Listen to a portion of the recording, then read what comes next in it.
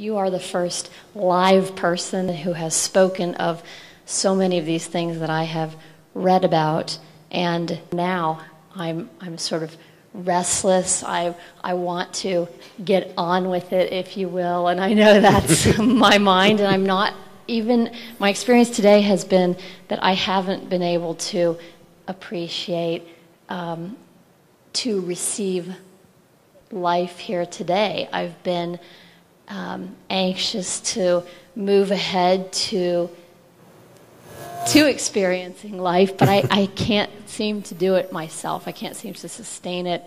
Now, let's look at it through like an analogy. You're living in certain prison, let's say, there's a fort around you.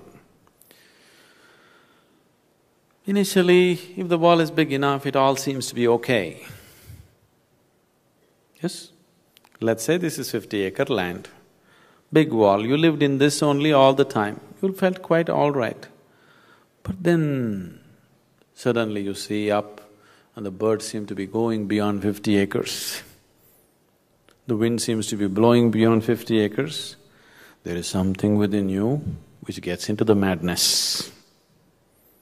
People who are around you who pretend to be sane, they all tell you, stop that nonsense, just do what you have to do here. Don't have such fancy dreams, you know. And they're telling you, the so-called worldly wise people, they're always telling you. But you cannot suppress this. If you suppress this, you will suffer. If it doesn't find expression, you will suffer. But if it seeks expression, you will suffer even more. A seeker suffers much more than others because now he knows the pain of ignorance. Most people in the world do not know the pain of ignorance. If you do not know the pain of ignorance, you have no real longing within you, isn't it? You are the kind, if you eat a pizza, you are happy. I'm not saying you should not enjoy your pizza.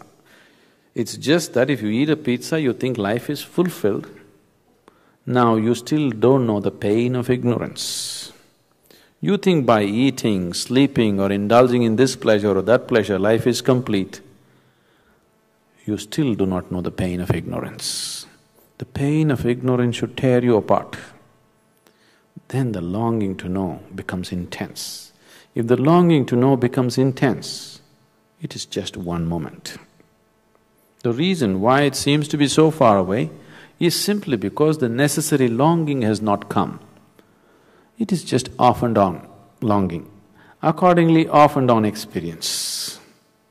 If the longing becomes so intense that till I know I cannot sleep, I cannot eat, I cannot breathe, if it becomes like that, just in one moment you will know. Because what you're seeking is not sitting on the mountain or floating on the clouds, it is within you. You know, Jesus told you, though he did his initial marketing about taking you to kingdom of God, the moment enough people gathered, he turned around and said, kingdom of God is within you. If kingdom of God is somewhere, I don't care to go there, it's okay. If it's within you and you missed it, that's tragedy, isn't it? Isn't it so? If it is somewhere up in the heaven, I don't want to go there, I'm happy in Ohio, that's different. But if it's within you and you missed it, that's true tragedy, isn't it? Right now, that's the tragedy. It's right here and people are missing it. There was a time when I first came to this, if I just looked at people, I would burst into tears. Just seeing what they're missing. Right here, I am exploding with ecstasy. People are walking around with long faces, and it's there in them also, I can see it right there. But they are going about totally unaware of it. I would just cry. If I see people, tears would come. Now I got seasoned and I just laugh at them. Because there's no other way to handle life, you know. So, one of the ways is, now there is a wall, you jump up and fall down, you have a glimpse of the outside. There are many jumping methods. We can make you jump and have you see a glimpse of it.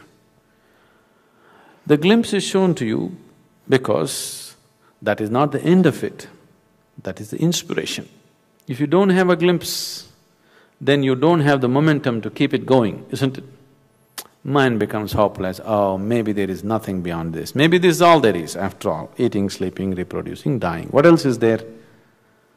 This is all there is to life. You'll try to convince yourself. So a little glimpse is given so that now suddenly everything here becomes stale. You want to know something there.